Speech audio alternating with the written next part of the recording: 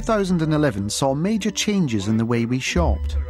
All electronic equipment was given away free with newspapers, while everything else was bought at Tesco's. Now, I was mentioning Tesco earlier on because Tesco are always in the news these days. By 2012, Tesco's had a superstore in every square mile in Britain. Tesco were brokering world heavyweight bouts, representing entertainment stars. They were making most of the films that were being made. Tesco's slogan changed from every little helps to we control every aspect of your lives. Soon, Tesco's got planning permission to build anywhere in the country, even on the side of a cliff.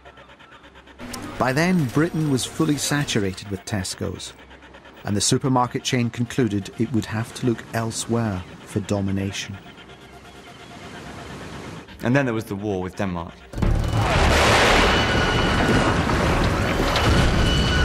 It started, of course, because Tesco needed room to expand. For a long time, they'd yearned to create a superstate, which was, well, the first retail country.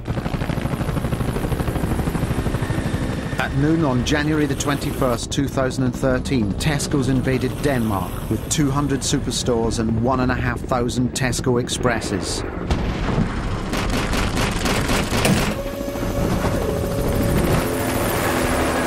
The Tesco thing was a shock, because I quite like the Danes.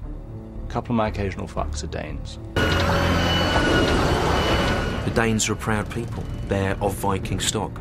What they want is to rape and pillage, to set fire to longships. They don't want to be walking around a supermarket and seeing Nuts magazine at the checkout next to some chewing gum and a hairnet. That's not what the Vikings want. The war between Tesco's and Denmark lasted just 5 hours. This is all that remains of Copenhagen. Later in Time Trumpet, we'll be catching up with an increasingly odd Tom Cruise. I'm widely traveled. Now, I've visited all 15 of the inner planets of the galaxy.